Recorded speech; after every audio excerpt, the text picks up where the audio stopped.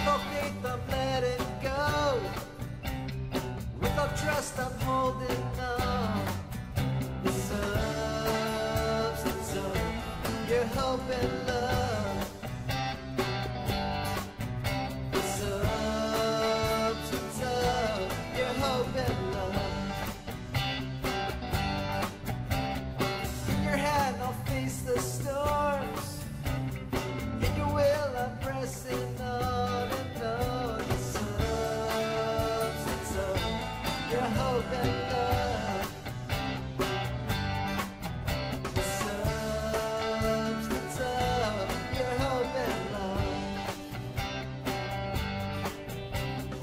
Shining down like a bright star in the We're still in Daniel chapter 11 this week, and we'll conclude it next week. But all began with a vision back in chapter 10, where we had what we call the unique messenger come and deliver this message to Daniel.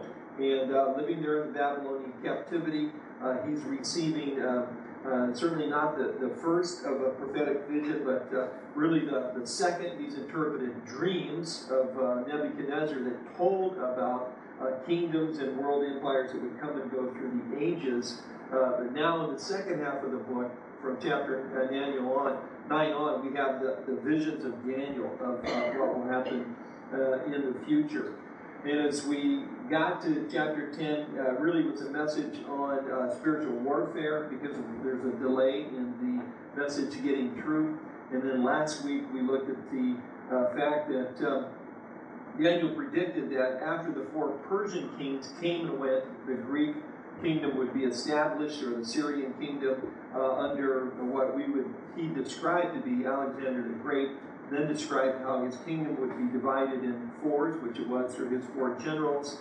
And that's kind of where we left off, and of course he gave many details. We went through 40 very specific prophetic events that would have to happen in sequence for Daniel to be correct. And actually, we were lumping some of those together. There were more than 40. We're going to go through some more details this morning as we continue on in verses 21 to 35 and look at really the last of the Syrian Empire and the rule of Antiochus Epiphanes. Again, Daniel described very specific events about him coming to power and some of the events of his life and so forth. And it's amazing. Now, again, I didn't even count them this time. I was reading John Goldberg, who's a great Bible commentator and really an expert in the area of prophecy. And he has listed them blow by blow. And in Daniel chapter 11, there are 135 specific details that are mentioned by Daniel that would have to happen in a sequential order in order for him to be correct. And it's just amazing. Again, we study prophecy so that we can see prophecy fulfilled, like we're doing this morning. Next week, in verse 36, at the end of the chapter, we'll see prophecy yet to be fulfilled. We're going to read about things that are yet to happen in the future. Most Bible prophecy is fulfilled prophecy, although obviously there is still things that will happen in the future that we have tremendous details about. And some of those we'll look at in the person of the Antichrist next week, but we'll see that this fellow, Antiochus Epiphanes, is certainly what we refer to as a type of the Antichrist, and that's kind of where we'll conclude our study this morning. Let's go ahead. I wanted to show you, just because I had a couple of questions, a picture of this is the Dead Sea caves where the Dead Sea Scrolls were found. We mentioned them last week, and they play a role in Daniel only to silence the critics of Daniel, because no historian denies the accuracy of Daniel. They say, yes, it's exactly the way history played out. They just deny when it was written. Daniel was written, that Babylonian captivity, 6th century BC. In these caves, and there are 11 of the caves, thousands of documents or portions of documents that were found there, biblical, non-biblical, Jewish writings of the Quran community that lived just adjacent on the top of the hills there. And we mentioned the fact that the entire scroll of Isaiah that's found was on display for years at the Shrine of the Book in Jerusalem, that if you took a Hebrew Bible today, in Hebrew letter by letter, you could go right through that scroll. It's exactly the same.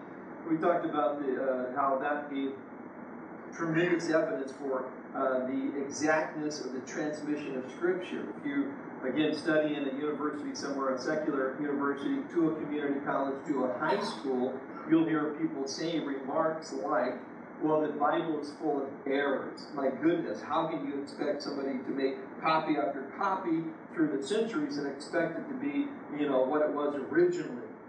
But no, we have the Dead Sea Scrolls, and we can compare manuscripts that are 700 or 800 years apart in the Dead Sea Scrolls and find out they match exactly letter for letter for letter. The entire book of Isaiah. But also in what was found was the book of Daniel.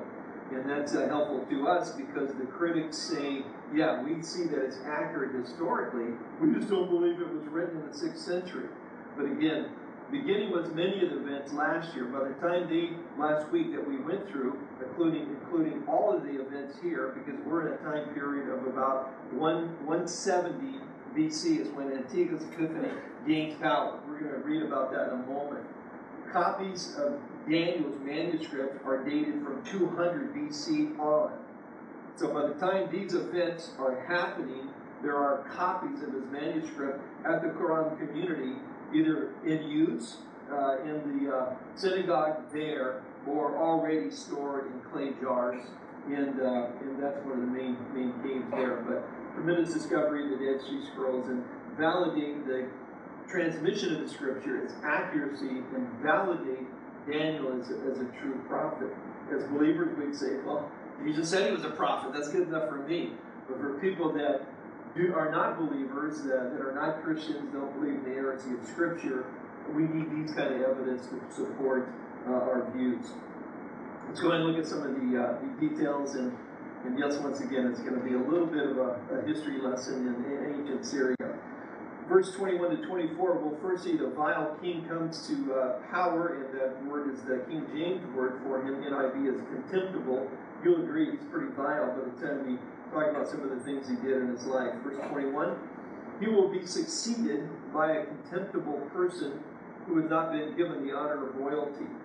It's talking about the Syrian or the Seleucid empire, the next king. He will invade the kingdom when its people feel secure, and he will seize it through intrigue. Then an overwhelming army will be swept away before him. Both it and a prince of the covenant will be destroyed. After coming to an agreement with him, he will act deceitfully, and with only a few people he will rise to power. When the richest provinces feel secure, he will invade them and will achieve what neither his fathers nor his forefathers did. He will distribute plunder, loot, and wealth among his followers. He will plot the overthrow of fortresses, but only for a time. We'll stop there. So here Daniel gives 5 specifics about this king, this vile king coming to power. And the first is that description. He's contemptible or vile. Second, he will invade the kingdom. He'll see an overwhelming army swept away. He'll come to power deceitfully, and he'll invade the richest provinces when they feel secure. And if we go on, we'll see that these predictions came to true. And the first one is, again, the vile king is Antiochus Epiphanes. And I've got a picture of him on that engraved coin that he had minted. And I'll make reference to an inscription on that coin in just a moment. But again, Antiochus Epiphanes is actually Antiochus IV. He comes to the throne in 175 BC. We've already studied a bit about him because in Daniel chapter 8, when we're given the sequence of events of world rulers, he's described there as the little horn of Daniel chapter 8. He is called vile or contemptible compared to his predecessor, which was Philopator, not pitter-patter, but Philopator. He's called vile because of his immorality, his persecution of the Jewish people, and of his hatred to God. Now, on this coin, he had inscribed Antiochus Theos Epiphany, which means God who has made himself manifest.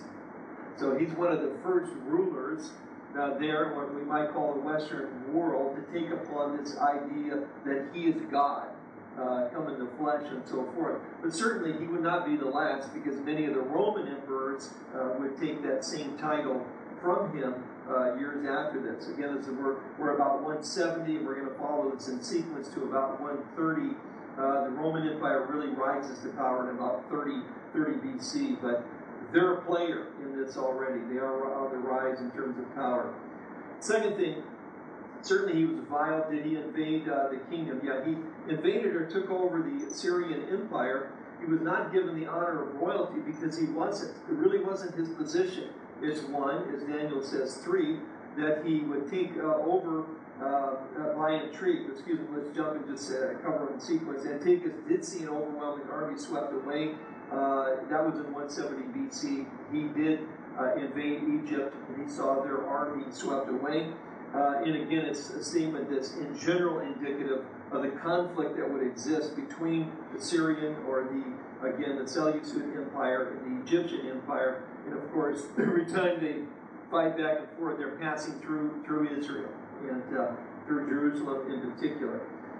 Again, 4, he mentions that Antiochus did see the prince of the covenant destroyed, and of course the people of the covenant are the Jews. They're of the covenant of Abraham. The prince of the covenant is speaking of the high priest. And by the time he comes to the throne, Antiochus, the high priest is a guy named Onias III. He is the high priest serving in Jerusalem at the temple. He ends up taking him and disposing of him when he takes over. Doesn't kill him right away. He just removes him from being high priest, although he is murdered later. And then he takes his brother, Jason, and makes him the high priest. And he does that because Jason will compromise with him. Jason will allow this idea of more of a Greek influence coming into the culture, into the religious life, and really changing Judaism tremendously. One of the things that's interesting to study this prophecy, it takes us into a part of history that the Bible is silent on to a degree, and it's kind of interesting to understand what's going on, because we're in a time period after Malachi, after the Old Testament is done, what we call 400 years of silence before we have the writing of the Gospels and the birth of Jesus and so forth. And a lot of times you wonder, well, what was going on then? Well, this was going on.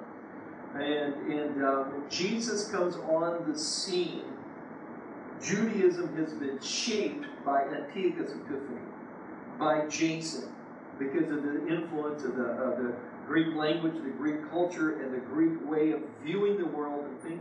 We're going to do the Truth Project on Wednesday nights to try to help us kind of refocus on what really is true and what is false. And as believers, how should we really view the state, civil government? How do we view the family? How do we view philosophy? How do we view biology and origins? How do we view different areas of our lives? Because we've been, as believers, very influenced by another way of thinking. That's what's going on in Israel under Jason. Onias is disposed. Jason comes to the throne, and we'll talk more about his influence there in a moment. But just think about the New Testament. By the time you have the New Testament, you have a reference to the Decapolis. Does that sound real Hebrew to you? Again, that's Greek for the 10 cities.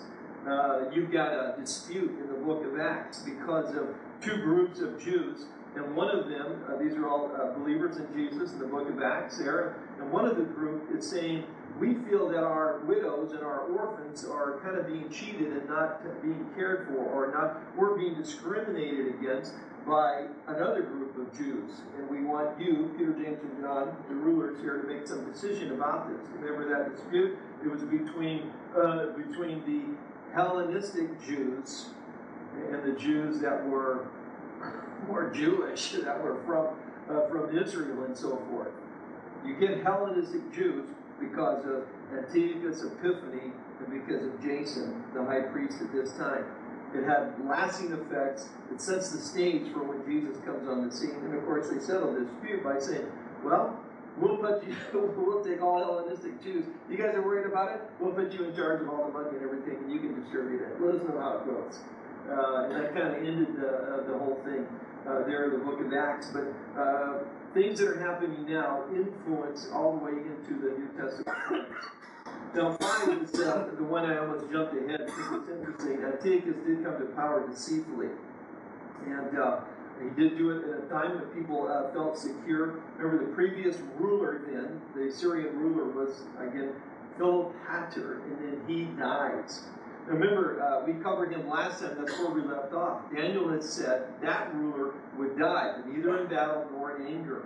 And he didn't. His prime minister, a guy named Heladius, he ends up poisoning him and killing him in an attempt to gain power. But again, he doesn't gain power because this guy Antiochus Epiphanes, he's not called that yet, but he's able through, again, intrigue and deception to come to the throne. Philopator had a brother named Demetrius. He's being held hostage in Rome. He's got another brother that's in Athens. He's got a son that's only a baby. He's only very, very young, and he's in the city at that time. He's in no position of power. So Antioch, the guy we're talking about, Antiochus, he comes on the scene and says, "Oh, I've been appointed the guardian of Philopator's son." So he needs access to him. He lied. And then he gets in, and once he's at that point, then he begins to plot and gain power and control, and with, Daniel says, with just few in number, and he plots and has the other brothers in time murdered, so that he eventually, there's no heir. Oh, gee, that's too bad. I guess I'll have to take over and run the empire. So would make a great movie. If you want to read more about it, this is history. You can go to an encyclopedia, go to Wikipedia, whatever, and read about these guys and all the events surrounding his coming to power. So, again, Daniel was correct. He came to power using deceit. And when we talk about the fact that he is a type of the Antichrist, that's how he will come to power as well. Things that are said, major points about him, we can learn a lot about who the Antichrist is and how he'll come to power as well. 6, Antiochus did invade the richest province when they felt secure. He did go down to Egypt when they had peace agreements with the Ptolemies, who were being ruled by 2 brothers at that time. He had peace agreements with them, but yet he moved right in and invaded some of their richest provinces and took the wealth from them. And then it says that he achieved what neither his fathers nor his forefathers did. And it says he did it by distributing plunder, loot, and wealth among his followers. What his forefathers would have done, what the other rulers would do, they conquered somebody, get all the money, take it back to my treasury.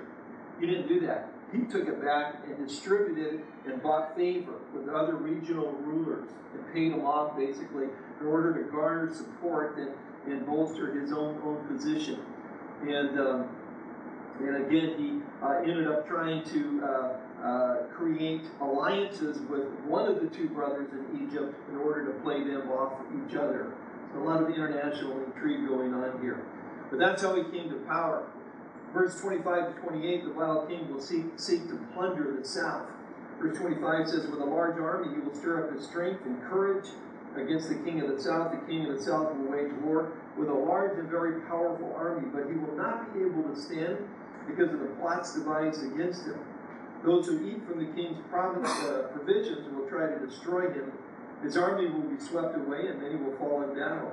The 2 kings, with their hearts bent on evil, will sit at the same table and lie to each other, but to no avail, because an end will come at the appointed time.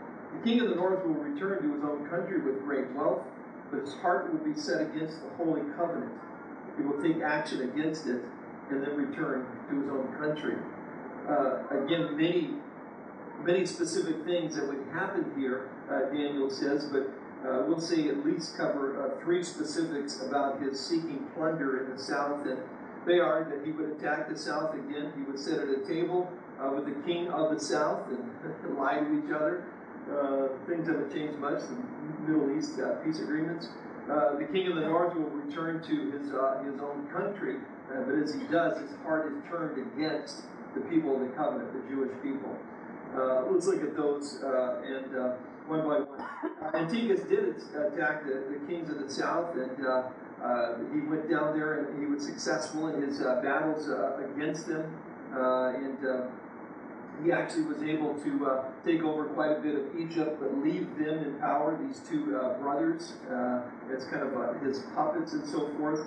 Secondly, verse 27, he did sit at the same table with the kings of the south, and again, as I mentioned, with one of them to try to set up agreements, how they would rule together and so forth. Now, Antiochus, he had no intention. He wanted to be the king of the whole thing, take the whole thing over. In fact, in the city of Memphis, he had to put a crown on him and say he was the king of Egypt and everything. And so he's there in this peace agreement, lying through his teeth. At the same time, one of the brothers that's there, that's negotiating with them, is also then, he's writing Rome. And he's striking to deal with the Romans. I'll submit to your power. I realize you guys are on the rise and everything, and I'll play ball with you if you give me some protection down here against this guy. So they're at the peace table, and they're signing their agreements, and we're all going to rule and get along together. And both of them are lying through their teeth. That's what Daniel said would happen, and that's exactly what continues to happen in Middle East peace agreements, right through the history. Camp David Accord, Oslo Accords, you can go through them all. Israel every time signs off, gives up land, gives up this, keeps their agreements. Palestinian Authority breaks everyone, doesn't keep their word on any of them, and yet they turn around and have another peace deal as though the last one, that didn't go well. We'll try it again. We'll give up more land. We'll give up more of this. We'll give up more of that. As though that's going to happen. I remember being in Israel a number of years ago, and I always had I saw a T-shirt in a store there, and it showed the Prime Minister at the time, Prime Minister of Israel, kind of cartoon figure of him, and then had an American Indian, with the chief, the headdress on, they're around the campfire and everything, smoking a peace pipe, and the American Indian, the caption over him, he's saying, "Trust me, land for peace never worked." It's never worked for Israel. They're like these guys here. They continue to lie through their teeth. Here we go, verse 28. The third thing is Antiochus did return to his own country. And as I said, you think about it, from where Israel is, straight, if this is the Mediterranean, straight north is Lebanon, and right over here is Syria. Right down here is Jordan, and around Israel, down here, here's Saudi Arabia. There's Egypt. So every time that they are on their way with their army to Egypt, they go down what was literally called the King's Highway, which ran down through the Mediterranean, the edge of the Mediterranean, through Israel, through Jerusalem. So he is passing through all these times, and that's why he has disposed Onias. He's putting Jason in as the high priest, and now on his way back, he finds that Jason isn't quite compromising as much as he would like him to. In fact, he's gathering around him that would say, we don't need these guys ruling over us. We don't need to keep paying them taxes. And he sees that, and he kind of takes a firmer control of what's going on there in Jerusalem. And at that point, his heart has changed, Daniel said, would happen towards the people of the Holy Covenant. There's a hatred that's now brewing against the Jewish people by Antiochus Epiphanes. And there'll be more about that. The third thing is the vile king will invade the south again, this time to his own peril. You can see that in verses 29. We just go through half of verse 30. At the appointed time, he will invade the south again, but this time the outcome will be different from what it was before. Ships of the western coastland will oppose him. He will lose heart. So, four things about this is that he'll invade a second time. He'll have a different outcome. He'll be opposed by ships from the coastland, and he'll lose heart over it. And certainly that's what did happen. Daniel was correct in his predictions. When Antiochus did invade Egypt the second time, it's in 168 BC. And at this point in time, he is basically able to overrun and control all of Egypt except for the city of Alexandria. And he was able to capture the island of Cyprus as well. So things seem to be going well, but there is a second invasion, as Daniel said. But Daniel said this one would have a different outcome. Last time he had to get the crown on his head, city of Memphis, signed their little peace accords. He goes back home. This time is different. And what's different is that he's opposed by ships from the coastlands, as the Romans. They come down in their ships, and remember the Ptolemy bros, there's two of them, and one of them's been doing a little letter writing with Rome, right? And so They're pulling those guys into it. And again, the Roman Empire isn't established for another 130 years in terms of the empire.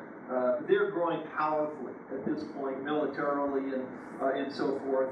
And a guy named Gaius Popilius Laenus meets him on the beach there and says to Antiochus Epiphanes, listen, I'm here from the Senate of Rome, and we want you to cease and desist and go back home with your invasions and so forth. And he says, well, I'll talk to my counselors, and we'll get back to you on that.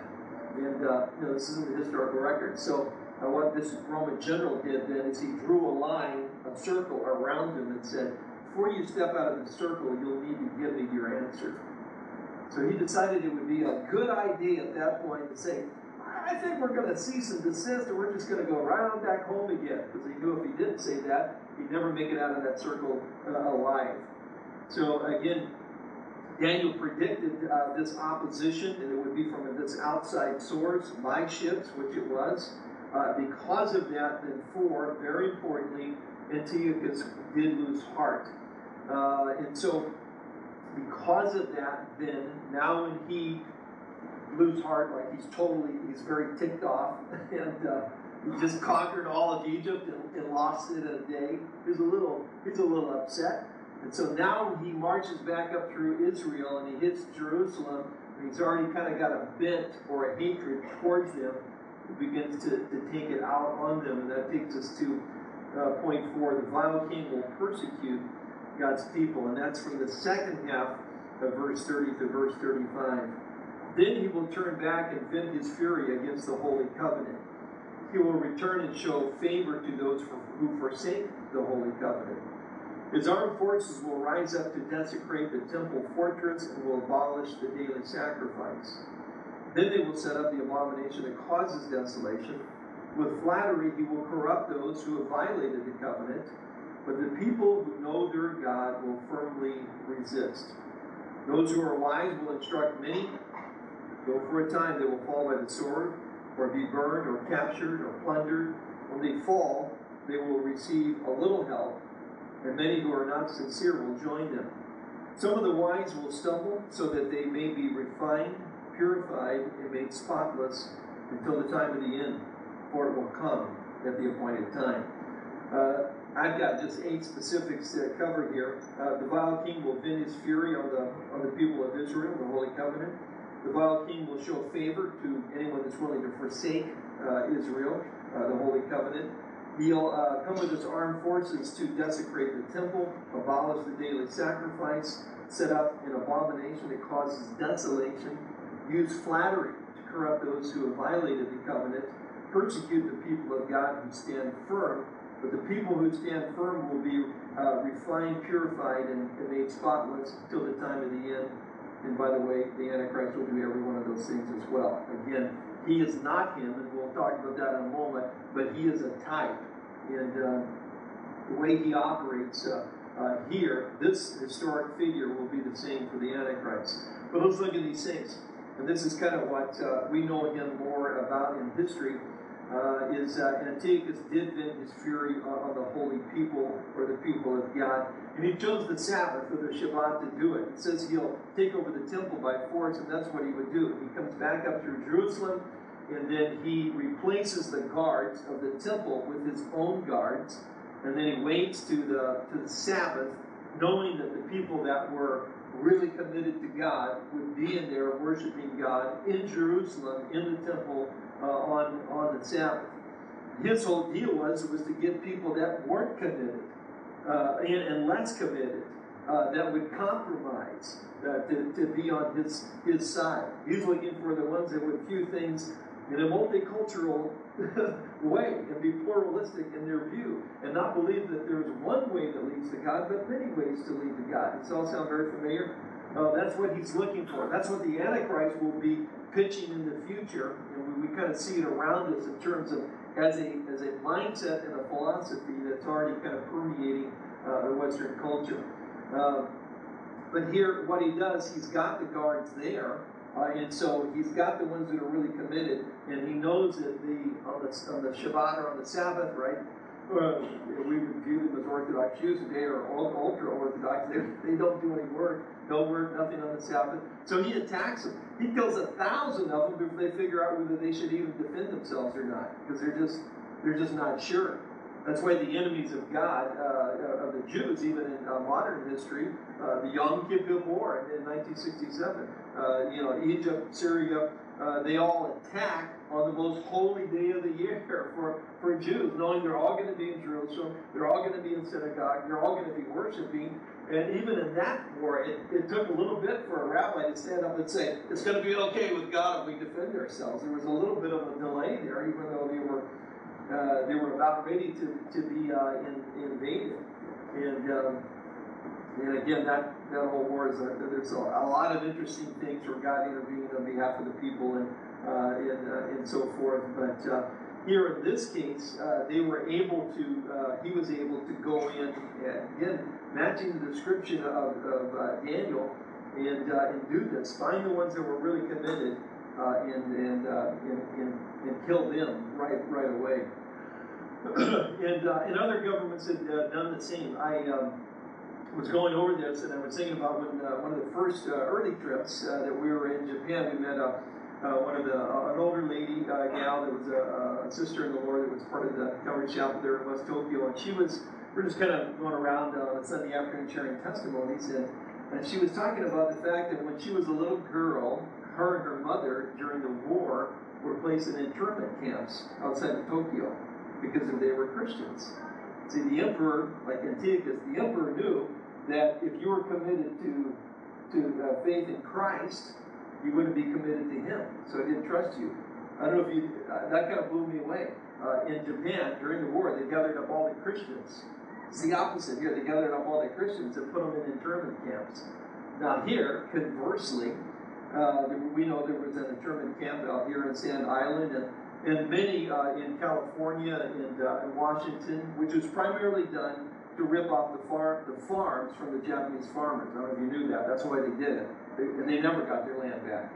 But here it was different. Kathy's grandfather was never placed in an internment camp because he was a Christian.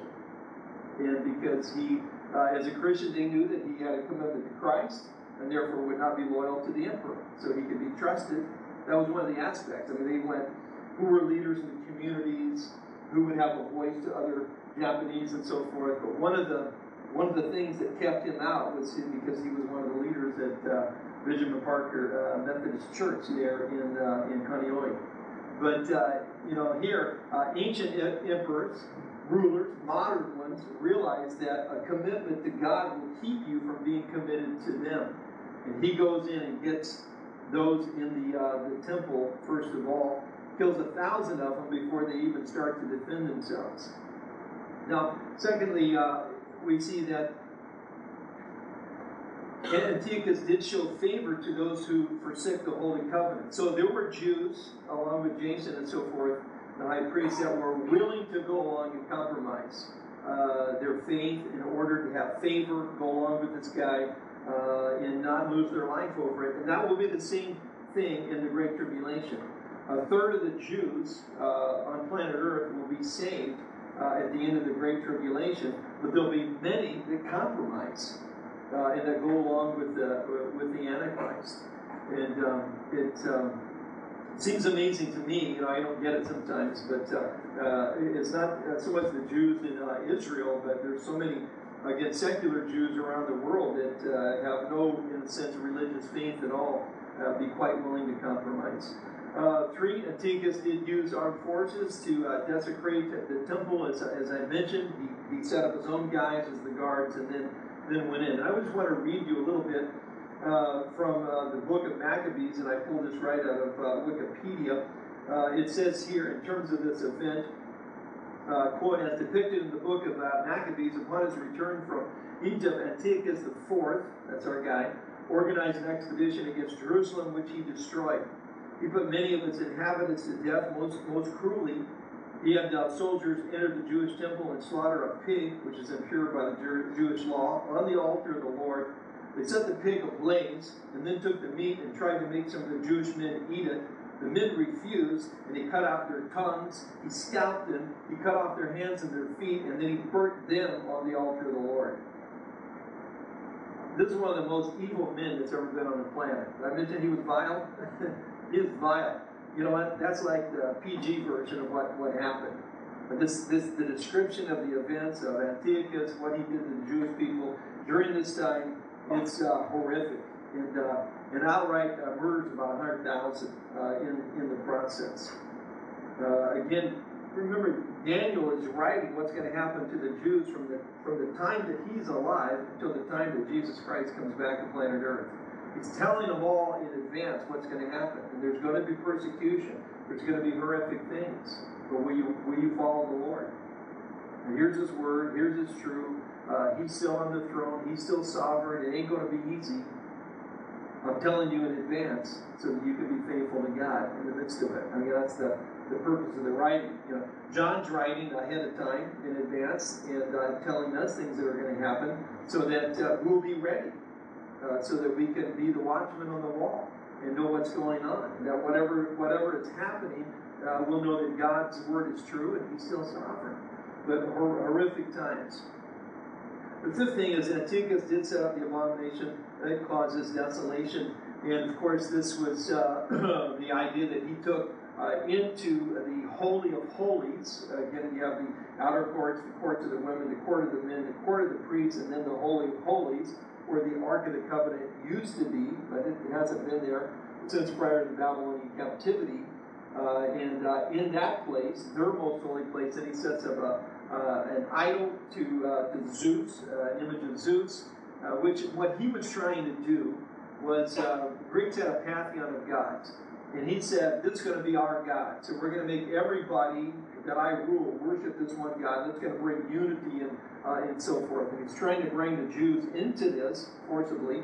He sets that up in the Holy of Holies, and then, of course, would sacrifice a pig on the literal altar of God that was built and reconstructed by Ezra. You know, when he goes back after the Babylonian captivity. Again, to put it in New Testament terms, the reason that Herod built his temple is because this temple is so destroyed and desecrated by Antiochus Epiphanes. So that's why we have a big, grand, glorious temple by the time Jesus comes on the scene in the first century. Now, the other thing I just want to make clear is that, and we'll talk about this again as we close, this is an abomination that causes desolation. It is not the abomination that causes desolation. Again, what he does is horrific, but Jesus would tell us in Matthew 24 that in the future there will be the abomination that causes desolation, spoken by the prophet Daniel. So this isn't it. This is it in type, but this isn't it, according to Jesus. I mean, we mentioned that again, as we did last week at the close, because 75% of the people in the world today that call themselves Christians, all the Reformed churches, Anglican, all the Presbyterian, all the Lutheran, all the Roman Catholics, and I'm saying using that term, all the 75% of the people that call themselves Christians believe that all of Daniel 11 has already been fulfilled completely, and that Antiochus Epiphanes was the Antichrist, and this was the abomination that causes desolation. But Jesus is really mixed up in his time frame, in his words, if that were true. And he says it's still yet future. He's only in a time. 6, Antiochus did use flattery to corrupt those who violated the covenant. As I mentioned, many Jews did compromise, as there will be those during the tribulation. 7, Antiochus did persecute the people of God who stood firm. And the guys that stood firm are those that were the followers of Judas Maccabeus. That wasn't his real last name. That was the last name he took, which meant the Hammer. Sounds like a WWF guy. Judas the Hammer. That literally is the name that he took. And these guys basically said, we're outnumbered and we may die trying. Well, we're not going along with this. And what they did is some were able to escape to the mountains, to the Judea hills and so forth. And then basically using guerrilla warfare tactics, even though at times they attacked with stones and sticks. They would attack small groups of Syrian soldiers and then capture their weapons, retreat back again. Find another small patrol, attack again. This went on for a number of years, and Judas, along with his brothers, Simeon and others, he's eventually killed in battle, but they continue on, and eventually, certainly with God's help, they're able to drive the Syrians out of Israel. Now, if you're Jewish, I mean, you think about David, the great warrior, and Joab, the great warrior. You talk about Moses. You talk about Samson, and you talk about Judas Maccabeus. He's right up there with everybody else because of what the Jewish people were going through and what he was able to do against all odds, and obviously, as I mentioned, gave his life doing. What happens then, they then go in and set up what's called the Hashmonean Empire. Israel is independent as a nation for just a little brief window of a time, maybe 100 years at the max, and that sets the stage for the Romans to come in and eventually completely take over and rule Israel as a puppet state, which was the case when Jesus comes on the scene. And of course, when we covered some of this last time in Daniel 8, it's through that process that we have the Festival of Lights, or the Feast of Dedication, or what's referred to as Hanukkah, that Jesus observed. Jesus goes to and observes the Feast of Dedication, or Hanukkah, John chapter 10, because once the temple was needed to be cleansed, they had enough olive oil to light the menorah, which had to be done so they could cleanse the temple. They only had enough oil for one day, and it would take 7 more days to make more oil that would be refined enough for that purpose. And they just trusted somehow God would forgive them, but they needed to cleanse the temple, so they lit the menorah, and they were just going to do it as long as they could. And but God miraculously caused the menorah to burn for 8 days, even though it only had enough oil for one. So Jews around the world and all early Christians celebrated Hanukkah. You know that Christmas has only been around for a couple hundred years? That's why George Washington was able to attack on Christian Day. It's because they were all the Puritan Pilgrim guys. They're fighting the Anglican, who had more of a Roman Catholic theology. Roman Catholicism, this is like free because it's not even in my notes. Roman Catholicism dreamt up Christmas so they could tie it in with the winter solstice, because they kept trying to be very pluralistic and appeal to the cults and the false religions around them. They did that. It carries over into England, to the Church of England, or the Anglican Church. But the back to the Bible guys, the Puritans, the Pilgrims, and all that, they never bought into bringing pagan holidays into a Christian context. So all the early Christians celebrated Hanukkah. So that's why on December 25th, Washington, crosses the Delaware, a famous picture of him, and attacks the British troops. Why? Because they're all celebrating Christmas, and they don't care that it's Christmas because they don't celebrate it, and they won the day and caught them by surprise. So it was only I'm really giving way too much information, but as our country became more industrialized, people moved in off the farms, they saw the city lights, and they saw some people with Christmas trees. What's that all about? Why did they do that? And that looks like fun. And then it eventually kind of caught on as an American cultural thing. But initially, the church celebrated Hanukkah, just lighting those candles, and remember how God miraculously intervened to cause the oil to last 7 days, but that was only symbolic of God's faithfulness in a time when they were persecuted and oppressed. He raised up a deliverer. And again, the middle candle is the shamash, or the servant, which is, again, typical of Jesus. He's the light of the world. He is the servant that came to save us from our sins. So the early Christians went, Jesus, he's the light of the world, and they would light their Hanukkah candles. Okay. We better really move on now. 5. The vile king is a type of the Antichrist, and we've kind of mentioned that and clarified that this was an abomination that caused desolation. This is what Jesus says in Matthew 24:15.